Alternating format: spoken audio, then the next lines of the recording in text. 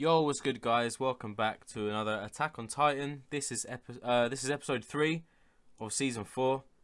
Obviously, I got to bang out the Christmas jumper. It says Bar Humbug on it. Wait.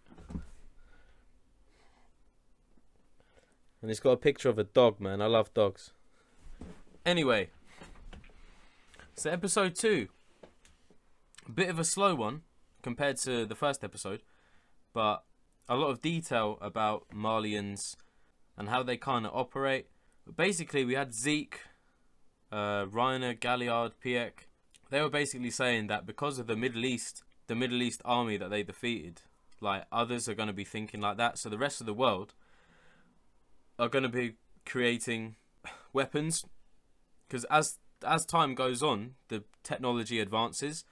So I think Zeke wants to prove to himself and the Marlians that they are capable of taking back Paradise Island, because the news spread quite quick when they had to retreat from Paradise Island, and the fact that they were in a war for 4 years against the Middle East lot, like, news travels quick. And I think more countries or other communities kind of thing, they're all building up something to go against the Marlians as well. Obviously the Marlians want to be the most powerful people in the world, but they don't have all the Titans, man. They don't have all of them.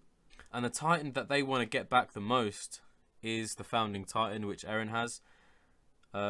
That's Zeke's main goal, is to get the founding Titan off Eren, and to do that they obviously has to go to Paradise Island. So they've got no choice. Otherwise, they're just gonna keep getting not massacred, but kind of preyed upon by the others, like the other people out there who want to take over the world. And because the Marlians don't have all the Titans, this could be at their weakest. So they're at their most vulnerable, basically. But then we heard that the Warhammer Titan could be making an appearance. He hasn't been involved at all, apart from back in the day where with the Great Titan War. That's like the last time he was involved. We haven't seen him during this anime yet, but I think we will in episode 3, because I think Zeke said that the Tiber family are going to make an announcement, like they're inviting all the VIPs over to have a meeting or something. So I'm hoping we see that in this episode that I'm about to watch. I still don't know what Reiner wants as well. Reiner's a bit of a confusing guy at the moment, man. Like, he spent all those years pretending to be a soldier when he's actually a warrior, but I think it kind of got to his head, innit? Like, he was a bit confused. I don't think he really knew where he was, what side he was kind of on. But he had Bertolt there to keep him in check. But now that Bertolt's gone, Reiner's mind is going to be running wild. So I'm going to keep my eye on Reiner. I've got a feeling that he's going to do something, man, to go against the Marlians or something. Like, that's what I'm getting anyway. But whether or not that happens, I don't know. Obviously, by saying that, it could be ridiculous, but we'll see. I think there's a twist with Reiner to come. But yeah, I kind of just want to get into episode 3 of season 4. Okay, so this is it. This episode is called The Door of Hope. Let's go.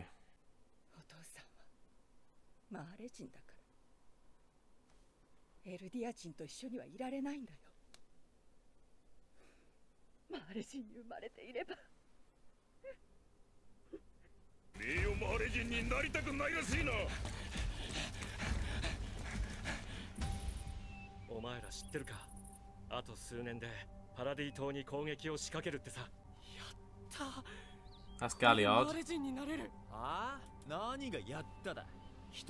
Bertolt, Annie.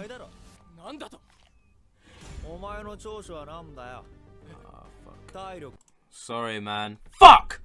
I hate sometimes. I kind of hate that I have to just read the bottom. I can't even look around to see like any of the faces to see if I can see who they are, and then I miss subtitles because of it, man. Like, I've constantly got to be looking right down.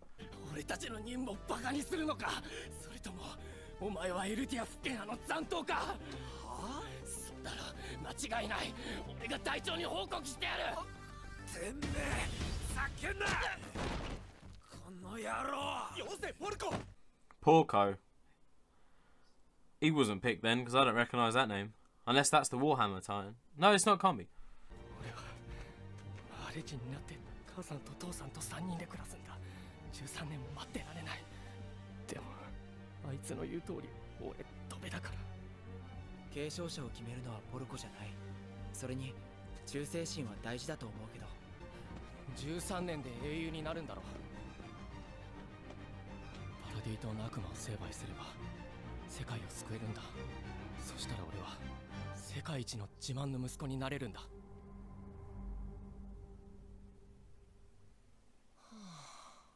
あ、なんか起きねえかな。エレン、ここにいたんだ。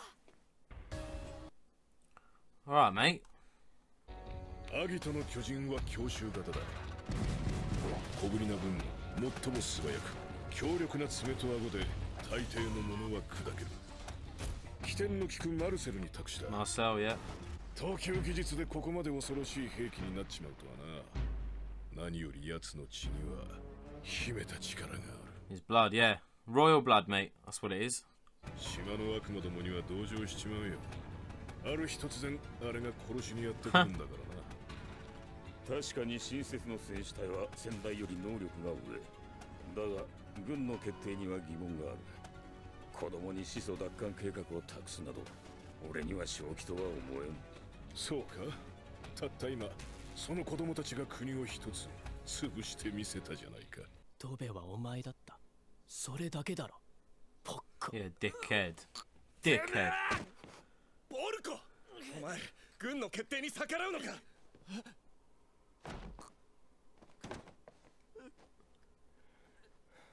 ライナ、すまない。Simanai. I'm sorry. I've heard that so many times. Simanai.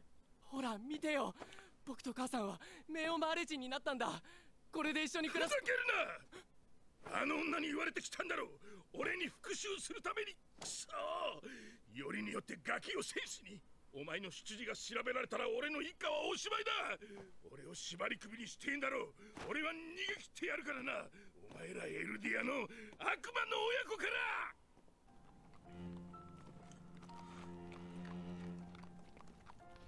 Ymir's gonna come out, I think. 俺たちは世界を代表して悪魔を裁くべく選ばれた戦士なんだ。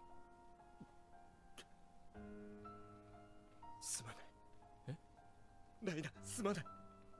お前は本当は戦士に選ばれるはずじゃなかったのに。俺がお前を持ち上げたり弟を貶めたりして軍に印象操作したんだ。 Oh, Galliard. なんで謝るんだよ。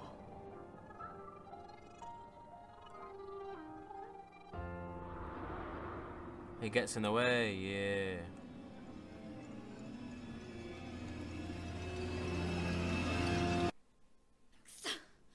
もうマルセルは帰らない。だって壁に近づかなければ巨人はいないって。もういい、帰ろう。アギトを探して帰る。どこかで人の姿に戻ってるはずだ。どの道マルセルの指揮なしじゃ任務を果たせっこない。Oh, I bet Reiner took charge of leading it. He wants to prove himself, man. 始祖を獲得しなきゃもう故郷には帰れないんだ。なんでその冷静さの100分の1でも発揮してくれればアギトもマルセルも失わずに済んだのに。自分の身を守るためなら私たちを脅すってわけ。おいおいおい。あんたがマガトに弁明しな。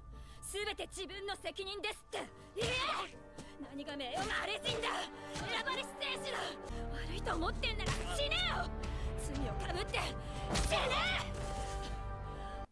Come on, Bertolt. ライナは死んだ。マルセルが必要なら俺がマルセルになるから。もをやめてくれ。これが俺たちが故郷に帰る唯一の手段だ。帰ろう、みんなで故郷に。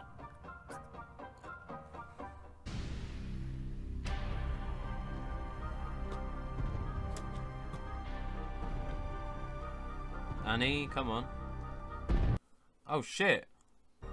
でもそんなことを望む父はどこにもいなかった。母は叶わないと分かっている夢を見続けていた。俺は選ばれるはずのない戦士で教師のはずだった。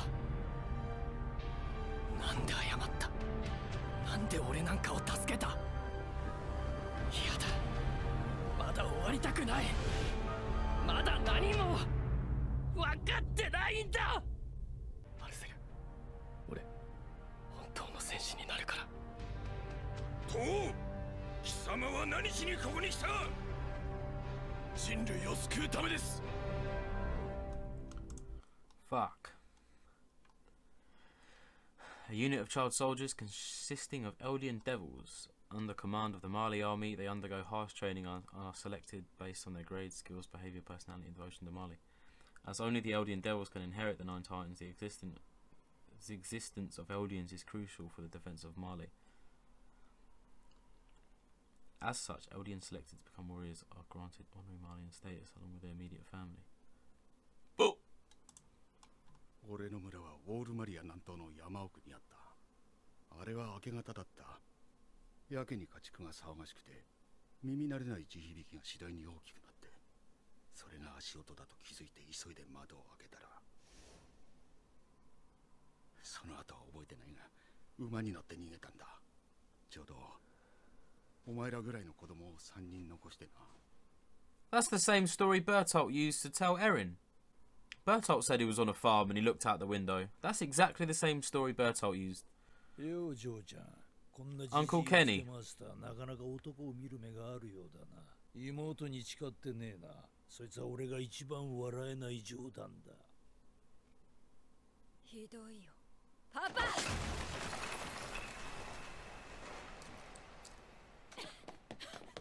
じゃあ何？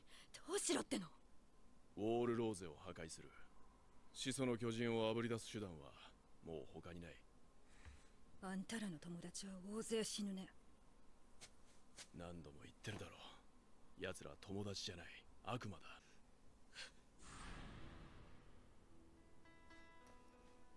ただやるべきことをやる。ただ進み続ける。それしかねえだろ。そうだよな。He's the founding titan. Joke's on you.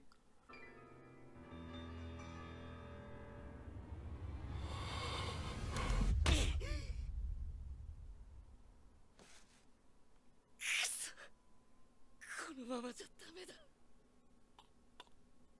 怪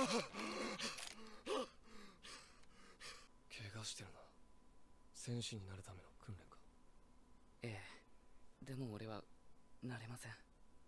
同じ候補生に優秀なやつがいて、俺の出番はなさそうです。それはよかった。え？君はいいやつだ。長生きしてくれるなら嬉しいよ。その候補生は女の子か。ガビ。ここじゃ有名なやつですよ。この前の戦争でも活躍したくらいで。誰だって次の鎧はあいつがいいって言うはず。ただし、自分で自分の背中を押したやつの見る地獄は別だ。その地獄の先にある何かを見ている。それは希望かもしれないし、さらなる地獄かもしれない。それは進み続けた者にしかわからない。What the fuck? You're having a fucking laugh, man. You're having a fucking laugh. Okay. So that episode was pretty much about Reiner's past. I thought it was going to be about with the Warhammer Titan making that announcement to the VIPs. That wasn't the case. It was a flashback to how Reiner basically inherited the Armored Titan. There was 7 of them. There were 7 candidates. 6 of them were going to get picked. The guy that wasn't picked was Porco or something. He was a bit pissed off at Reiner. He's kind of had a thing against Reiner from the start.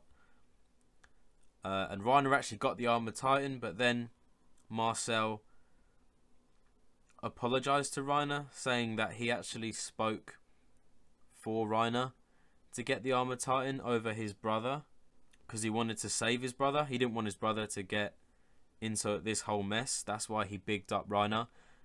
And I think that's why he was apologizing to Reiner, because he felt bad that he put Reiner in this position. Maybe he thought Reiner wasn't the right person for the Armored Titan role.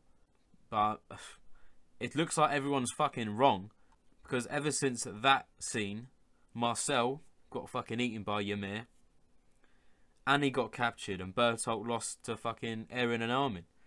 So the only survivor left is actually Reiner, who nobody thought would be good for the role of the Armored Titan. We saw Annie, man. Annie fucking beat the shit out of Reiner as well, like proper kicking him in the face. She could have killed him there and then, but I don't think she cared. As far as she saw it, Marcel was kind of the leader of that group, and he died. So Annie was like, we need to get the fuck back home, because this ain't going to work. But Reiner was like, if we go back home, we're just going to get eaten and replaced. Like, is that what you want? So Reiner kind of still wanted to prove himself, even though it was just 3 of them. It makes me think, actually, if Marcel wasn't eaten, and he could still turn into Jaw, like, I think they would have got the Founding Titan back. Or would they have? I don't know. With an extra Titan there at their disposal, they probably would have gotten the Founding Titan back from Eren. And Falco, man. Falco really wants to be the Armored Titan over Gabby. He's like... He really doesn't want Gabby to get the Armored Titan power. He wants it for himself. I don't really get why. He kind of had that little spat between himself and Reiner last episode on the train. And Reiner kind of had a pop at him and said, look, I'm going to report you to the highest authority if you say something like that again. So Falco might be a bit like Reiner in that sense. I'm not sure. I'm not really sure what Falco's objective is, like his own objective. He wants to be the Armored Titan. Now, he might want to prove himself to his family, just like Reiner wanted to. Reiner wanted his father to be a part of the family, but he never could. And he even said that his mum's dream was never going to happen, and she knew it. Because, like, Marlians and Eldians, his dad was like, they're going to hang me if they find out. Also, as well, we knew it already, but Marcel gave his life for Reiner. And I think the fact that Reiner found out that Marcel bigged him up to take the Armored Titan's place, and then he sacrificed himself from Ymir, like, that's twice, like, in quick succession.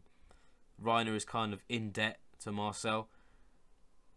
And I think with those two happening all at once, I think that kind of spurred Reiner on to become the warrior that he needed to be. Reiner's a bit like Eren in that sense. He has a lot of self-doubt, and he keeps questioning himself. Like, I think it was episode 5 or 4 of season 1 when Bertolt and Reiner appeared again, and Reiner smashed the gate. You thought, like, when you're watching that scene for the first time, you're thinking, fucking hell, what a powerhouse that is, man. Like, who is this guy? He's fucking insane.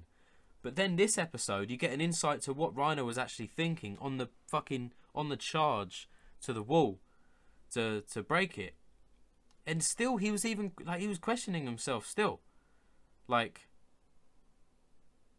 I don't know, like, it just goes to show, like, don't judge a book by its cover, because, like I said, in the first season, when you're looking at the Armored Titan, you're thinking he's a fucking boss. But actually, he was even questioning his own shit. Even, like, during the run-up to the wall rose, to breach the fucking wall. Yeah, I think what's spurring Reiner on the most is, I think, his mum, or, like, his family in general, and the fact that Marcel kind of saved him kind of twice, almost. That's kind of spurring him on. We didn't really see that much of a close connection between Reiner and Bertolt. I thought we would have done, Because Bertolt was there a lot for Reiner in the later episodes. But when Annie was kicking him in the face, Bertolt didn't really do anything. Maybe they were just they were still getting to know each other, maybe, but surely they should know each other quite well, because they're like the chosen ones. They're supposed to work together and work as a team to retain or get back the founding titan. But if they're not all getting along and there's conflict within the candidates itself, the mission ain't ever gonna work, because everyone needs to get on and everyone needs to have their own, like, not individual plan, but they need one big plan that they can all follow, and there's no trouble, no arguments or anything. But episode 3, just then, it was a bit of an insight to the complications of all of them growing up. Like, they all wanted to be the best, but, like, I don't know, they were trying to boost all of their own egos by being the best. But I don't know, there was just a lot of conflict between themselves. Something else I picked up as well. At some point in that episode, you had Reiner on one side of the wall and Erin on the opposite side of the wall, both like thinking / dreaming about their future, like at the same time, like looking up. And I think it gives a great insight into Reiner's like past, because this whole time you're thinking Reiner is just this dickhead. I think Reiner and Erin are a lot alike each other, but they just, neither of them really realise it. Like, both of their dreams are kind of the same. Obviously they're fighting on different parts, but they both kind of want the same thing. And when Erin was on the floor kind of having a sulk, Reiner was like, I believe you. Don't you wanted to kill all the Titans, don't you? I believe you. You can do that. Like, Reiner was, as a soldier, he was still lifting Erin up when Erin was down. Like, Reiner could have easily not said anything, because in his mind they're all devils. Like, they've got devil blood in them. They're all fucking idiot. They're all devils. And the fact that he showed a bit of compassion towards Erin when Erin was kind of down, I don't know, it kind of showed Reiner does have like a bit of a conscience, and he does have morals. And the whole plan as well, I think I've said it before, I questioned it ages ago.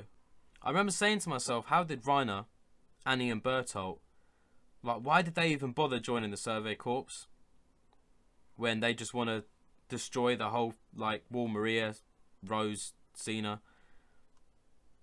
Like, why couldn't they have just done that to begin with? But we found out, because Marcel died with the jaw, like, their attack became kind of weak. Like, they wouldn't be able to pull it off as they planned, because now they're one Titan less. So I think it was Reiner's plan to actually infiltrate the Cadet Corps, which luckily had Erin, Mikasa, Armin in, which is like, it's so coincidental, but I guess that's just part of the story, man. It's part of the story.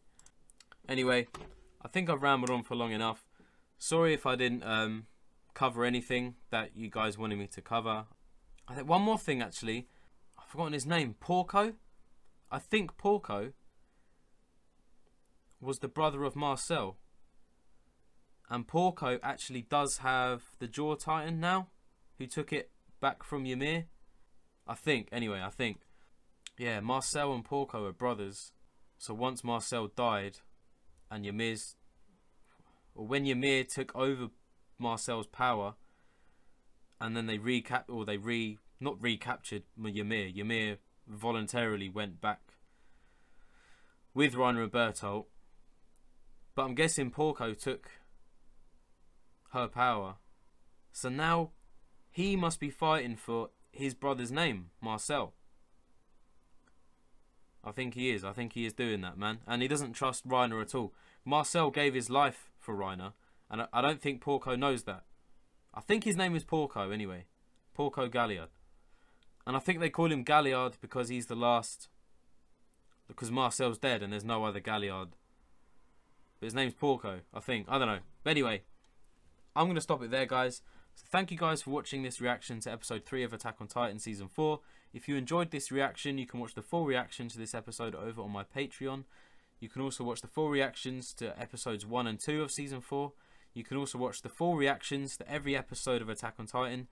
So that's Season 1, 2 and 3. Every reaction to every episode so far is on my Patreon in full. And if you're watching this episode on YouTube, this is episode 3. That would mean that episode 4 of Season 4 Attack on Titan is on my Patreon as well in full. Thank you guys for watching again, and I'll see you for episode 4. Take it easy.